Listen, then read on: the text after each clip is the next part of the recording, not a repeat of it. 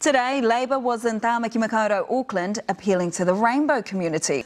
Auckland's K Road is the heart of the country's gay scene, an apt place for Labor to launch its Rainbow Manifesto.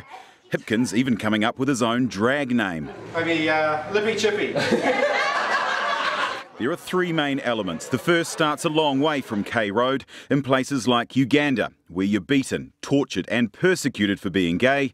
Labor's promising a pathway for them to New Zealand. This acknowledges support for those who are persecuted for simply being who they are. Labor also wants to overhaul adoption and surrogacy laws for rainbow communities. And will ensure that any changes mean that rainbow members of our community who want to form a family are treated on the same basis as heterosexual couples. And to ease blood donation restrictions on gay men and sex workers.